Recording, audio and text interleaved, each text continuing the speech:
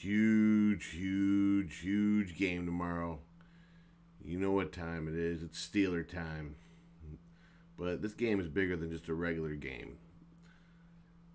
The the Pittsburgh Steelers, they don't even have TJ Watt playing tomorrow. The rats are bailing on the ship. Everyone's piling on the Bengals for not getting an offensive line, saying they didn't do anything. Jackson Carman is going to start tomorrow. And Chase is obviously a unique talent due to total stud, but Panay Sewell's looking like a stud too.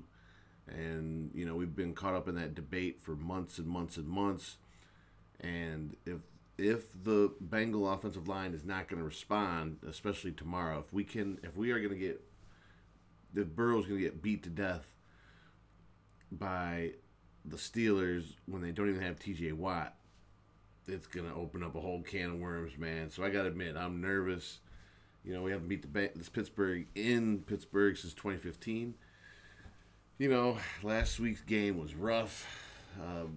Burrow 3 interceptions in a row.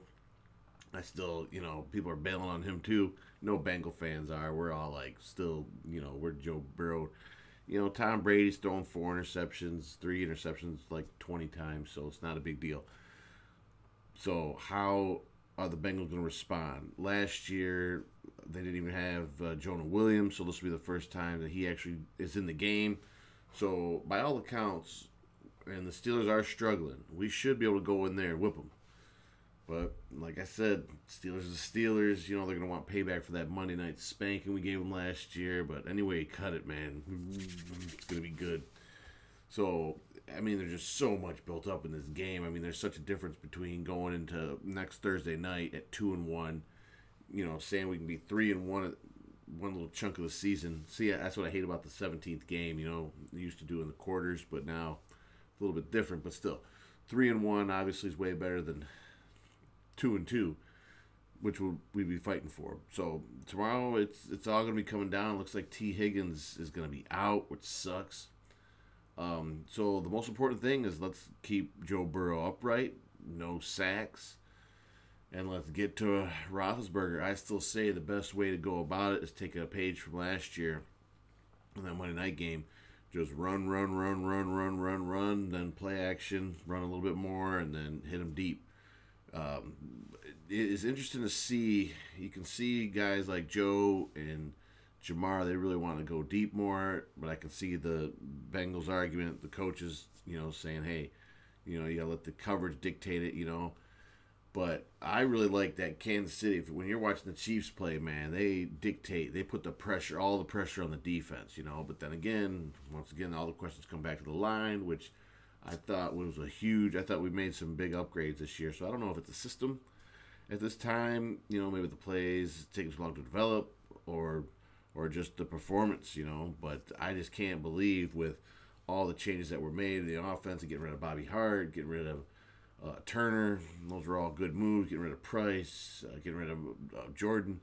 Those are all upgrades, So it should be better than it is. The Bears defense is no joke. So maybe it was just and we know Mike Zimmer's no joke. We'll get to see tomorrow, man. So I'm not even going to bother predicting because you know what I'm going to say. I'm going to ride them Bengals, baby. So it's going to be a stressful game.